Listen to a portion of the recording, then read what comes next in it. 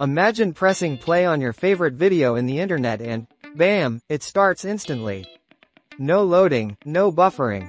That's the dream, right? Well, in 2025, some countries have turned that dream into everyday reality, while others still wait for the spinning wheel. Today, we're diving into the global internet race. Who's leading on mobile, who's leading at home, and why the gap between countries has never been this fascinating. The rankings we'll explore come from the data of Ookla's Speedtest Global Index, which tracks the median download speeds from all around the world. Median's important because it tells us what the typical user experiences, not just the outliers with ultra-fast fiber network. And we'll be looking at two battlegrounds for this video. First is mobile internet, powered by 4G and 5G, and second is fixed broadband, which is your fiber or cable at home. When it comes to mobile internet in 2025, one region absolutely dominates: the Middle East. The crown jewel among them is the United Arab Emirates, delivering jaw-dropping median speeds of over 546 megabits per second.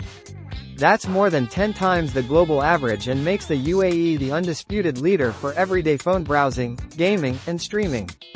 Neck and neck is Qatar, consistently clocking around 517 megabits per second, showing what happens when a small country invests heavily in high-speed 5G infrastructure. Then there's Kuwait, smashing expectations with internet speeds above 370 megabits per second. And don't count out tiny Bahrain. Its nationwide 5G coverage ensures most people see speeds well over 230 megabits per second. But it's not just the Gulf. South Korea, the original internet superstar, is still in the elite tier of high-speed mobile network, pushing past 200 megabits per second on median mobile. And China, with the world's largest 5G rollout, has urban areas where streaming in 4K on the go feels effortless. Europe makes its mark too in this department. Denmark slips into the top 10, showing that efficiency in spectrum and high tower density keeps it competitive. Meanwhile, Bulgaria has surprised everyone, punching above its weight with modernized mobile networks. And perhaps the biggest shocker? Brazil. Once considered an underdog, Brazil's aggressive 5G expansion has catapulted it into the global top 5, proof that investment and competition can rewrite the story in just a few years.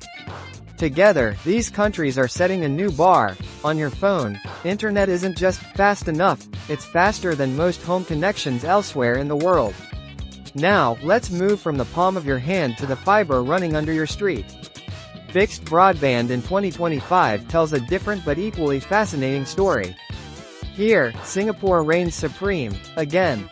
With city-wide fiber and fierce competition among providers, median home speeds have climbed to a blistering 336 megabits per second, the fastest on Earth.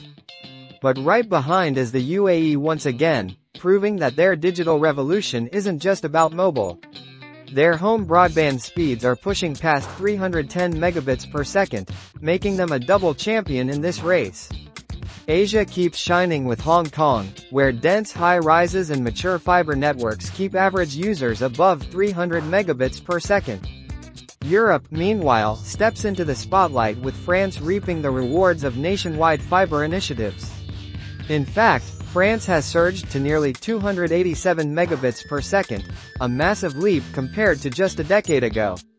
And here's a twist: Chile.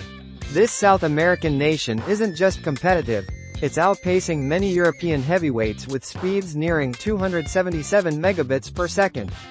It shows that even regional leaders can break through with the right policies and investments.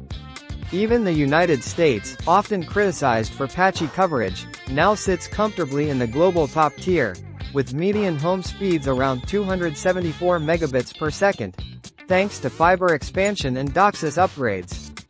Add in Iceland's island-wide fiber and Switzerland's engineering precision, and you've got a global top 10 that mixes both the usual suspects and some unexpected winners. So what separates the winners from the laggards? There are three big factors to consider in this. First, fiber everywhere. The sooner a country wires up, the sooner it dominates broadband ranking. Second, smart spectrum policy, opening the right 5G bands and ensuring solid fiber backhaul. And third, competition and density. Places with more providers and more compact cities simply deliver faster, more reliable internet connections. For everyday people, these numbers aren't just bragging rights. A median of 300 megabits per second means seamless 4K streaming, faster cloud backups, smoother video calls, and less lag in gaming. And because these are median speeds, half the users in those countries are seeing even better performance. In short, 2025 is the year of the UAE on mobile and Singapore on fixed broadband, but underdog countries like Brazil and Chile prove the leaderboard is never set in stone. The internet race is global, and every year brings new surprises on the board. Thanks for sticking around until the end of our video. If you're still here, that means you're curious, just like us, and we'd love to have you join the journey. Hitting subscribe, dropping a like, and leaving your thoughts in the comments really helps our channel grow. We post fresh reels every single day and a new long-form video every week, so there's always something fascinating coming your way. Stay curious, and we'll see you in the next one.